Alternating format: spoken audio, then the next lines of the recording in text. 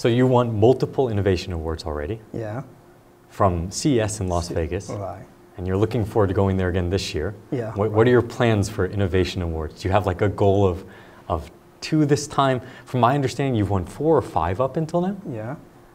Actually, so far, I received a total 4 CES Innovation Awards from in 2023 and in this year.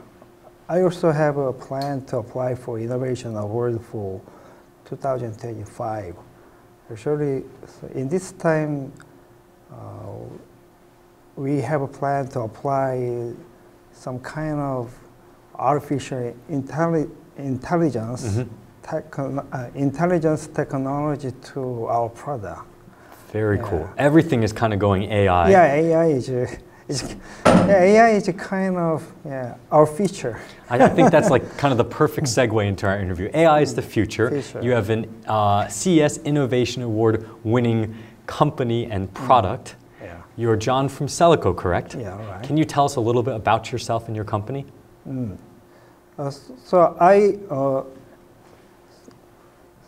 you mean overview of my company? Yes, so absolutely. I established our company Cellico in 2019. Actually, our company is only for blind people, so who suffers from age-related macular degeneration and glaucoma, something like that. So we are making some products to help out them for the early and mid-stage people, and we are developing AR glasses to guide, to navigate road,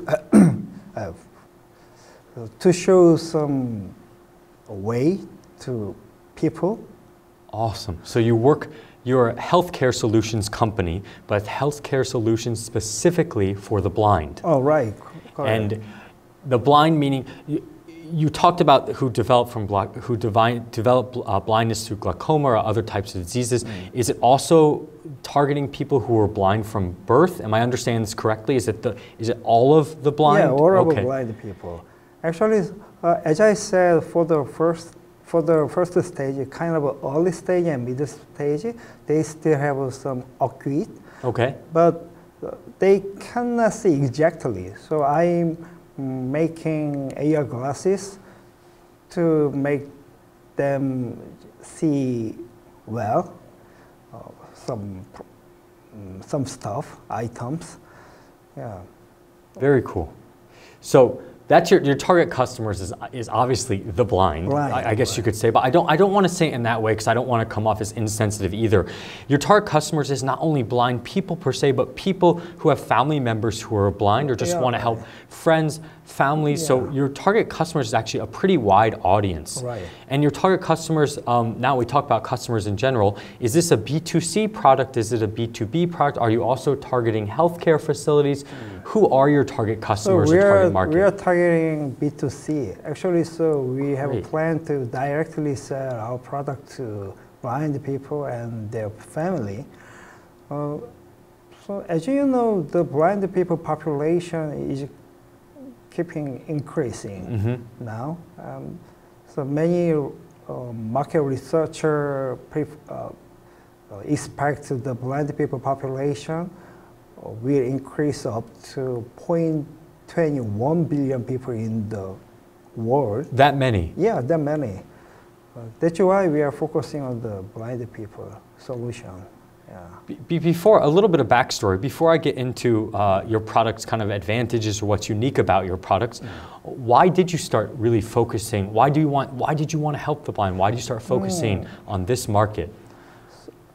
So, as you know, there are really fancy technology in this world, but that kind of fancy technology only for the normal people. And no one tried to apply that technology to the disabled or especially for the blind people. So that's why I targeted blind people solution. And also, so there a lot of elder population in this world, and they really struggle with this kind of blind disease. May I ask, do you have any friends or family who are blind? Oh, no. But there are a lot of story about the blind people, especially in Bible, and Jesus Christ, older. So, okay, so open your eyes, so you can see the world, and with Jesus, with God's grace. So, yeah, that's why I really focus on the blind people solution. That's a wonderful story. It's really so. You're inspired by your religion to start helping the blind people with something that religion that came out obviously hundreds of years ago, and now, I mean, such a traditional kind of aspect. You're now taking as your inspiration and using AI and new technologies to help these people. Tell us a little about your product. What is your product? What are the characteristics? What makes it special? Yeah, so our first product is on AR glasses. AR means it's augmented reality, kind of smart glasses. Actually, smart glasses has a display panel and camera as well. So we are using this device, we can record some scene that the blind people cannot see, and we conduct image processing. Then so we just display the scene on the display panel of AR glasses. That's why the blind people can see. That's how they can see. Yeah, right. So you say, obviously, I know this too. I think the general public understands that there's different stages of blindness. So there's something that's like from semi-blind to completely blind per se. Right. I understand that if you use augmented reality with glasses to help semi-blind, does your product also address fully blind? Our company also has another product for the complete blind, and we are also developing image sensor only for the blind people. So in that case, we can insert the image sensor into the retina. Actually, so our retina works to receive light and translate the light to the biological signal to the brain. Right. Actually, some blind people retina didn't work. That's why we really want to replace the broken retina with the image sensor. So you're talking about like a technological implants. Yeah, implant. Were you inspired by like some sci-fi movie? Because this sounds really futuristic to me. Yeah, right. Actually, so some guy I think you know Elon Musk in America. Sure. So he tried to implant some brain, some semiconductor chip into brain. Yep. But so my target is to implant some image sensor chip into our retina. Yeah. So you have augmented glasses for semi-blind. You're thinking of implanting chips for the fully blind to help them process. It's through this augmented reality. It's almost like a 3D like navigation system in our car that's going to be in front of our eyes, right? Okay.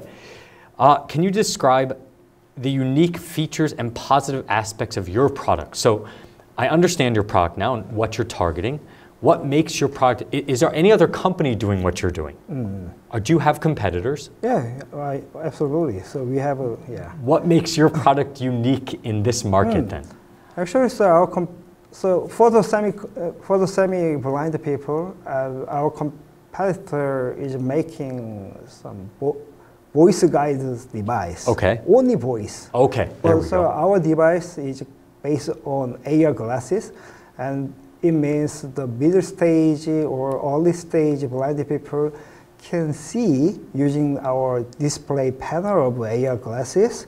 Also, they can hear voice from the AR glasses. And we can provide one more function rather than unlike our competitors. So it's combining both visual and auditory, voice aspects. Yeah. Are you the only company addressing the visual side? This is why you won so many innovation awards at CES. Yes, that's right. So as the interviewer, this aspect of helping blind people is not new, but this idea of AI and augmented reality glasses is new. Yeah. So you're the only company working within this niche market right now. Also, so for 2024 CES innovation, so we will add the AI technique to our previous AR glasses, and our function of AR glasses will be increased rather than other competitors in the world. Okay, so your English is phenomenal. I think we talked a little earlier. You lived in the States for some years in California, but you're Korean, and this is a Korean company, but we're conducting a global interview. So of course, my big question is, are you exporting this? You want to do B2C. Yeah. Is this available in multiple languages? Is it going to be exported abroad? What countries are you focusing on? First of all, so we are focusing on America because America blind population keep increasing now. Okay. And the second target country is EU, European people, because European people population also is really elder. So we are only two countries are targeting now. Is your product readily available right now? Is it in development? Actually, so we are almost done with the development, and so we are on the mass production now, and probably from December in this year, we're gonna sell our product to the blind. Yeah. So it's a brand new product. Yeah, brand new product. That's correct. Yeah. It sounds amazing. Okay, thank you. What are your successes so far as business planning has gone? In order to get technology like this off the ground, so many people have the misunderstanding that like Elon Musk is so rich, they say, and it's not that he's using his own money to do all this. It requires business planning, funding, grants, and such like that. As far as business planning has gone, what has gone into helping you make this business so successful? Actually, so money is very important. Of course. To success, my business. And so far, I received some money from venture capitalists. Okay. Also, so in Korea, there are a lot of government grant, and I also got the money from our government. So to globalize our company, actually, so we have a plan to get some money from overseas. Okay. Yeah. So first was kind of domestic government funding and investment, and of course, because you want to take this product global, you're going to look for overseas investment as well. That's correct. Have you already developed? Are you already in talks for some contracts? Are you going to develop your product first and then go into contract talks with suppliers, buyers, distributors, or is all this happening at once? Did you get investment and already set up all the supply chains and stuff in America? What's kind of that process? Actually,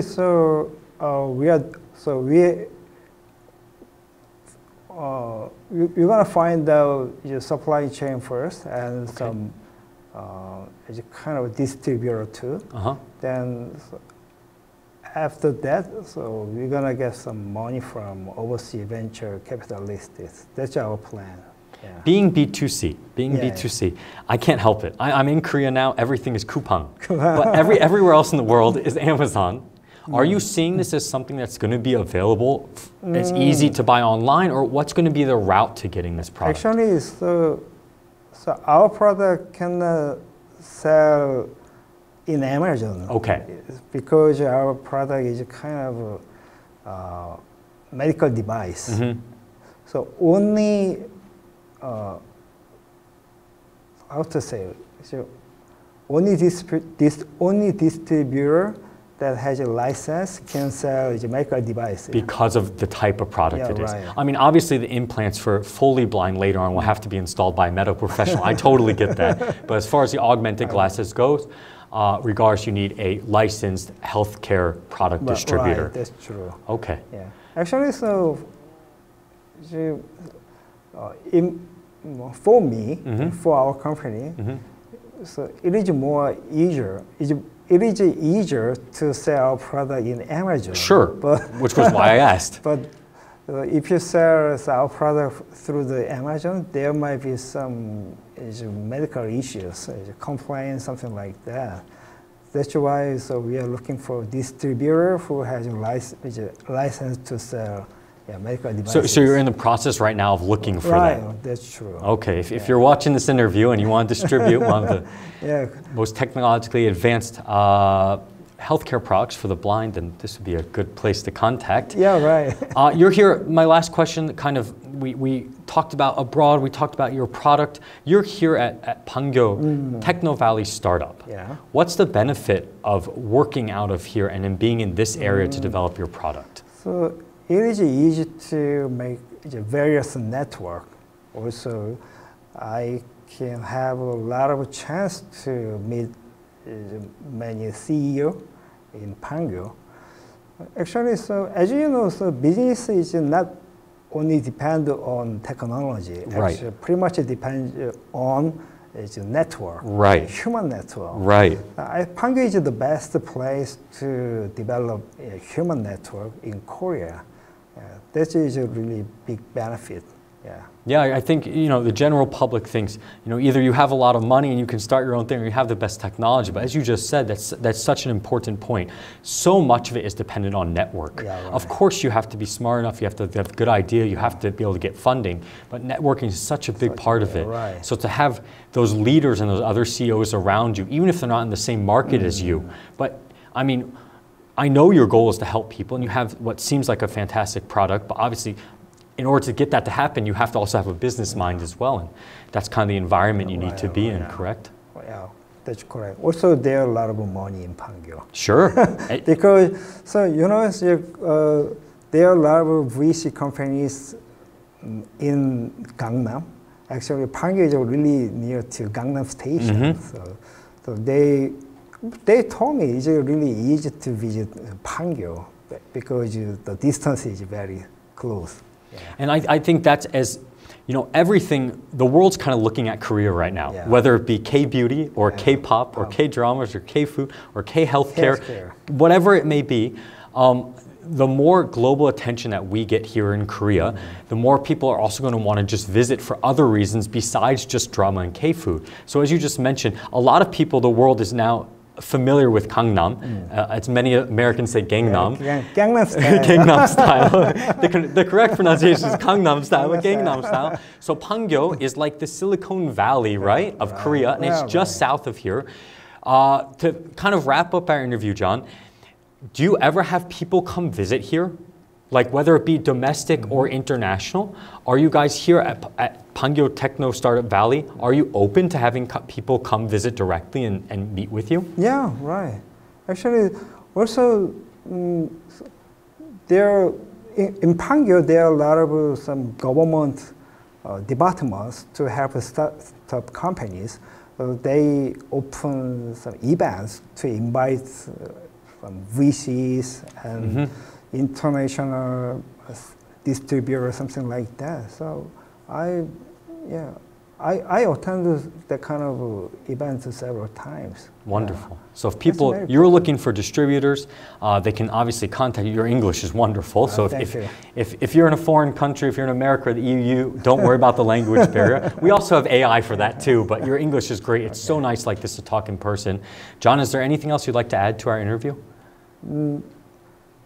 So actually, our company's big dream is to help out the blind, and after that, so we also want to develop some various medical devices to help out the disabled people. And so we really want to make the world bright with the new technology. I love that because you're focused on blind to make the world bright. Yeah. So Cellico wants to make the world bright with new technology. Right. That's our final goal. Okay. Our vision too. Sounds wonderful. Thank you. I'm Jay with AV News, and this is John with Cellico, working with devices to help the blind with AR technology for glasses for mild blind or early stages of blindness, all the way with the vision of implanting a chip into your eye to help fully blind people see and recognize their environment. His company has won multiple innovation awards at CES, and he is the first one that is directly targeting the visual aspect of helping the blind. It sounds a little counterintuitive, but it's not. Up until now, it's been a lot of auditory or things speaking to help blind people, and you're addressing the visual aspect to actually help them see again. Yeah. John, thank you so much for your time. Thank you. I really appreciate it. Thank you. Thank you.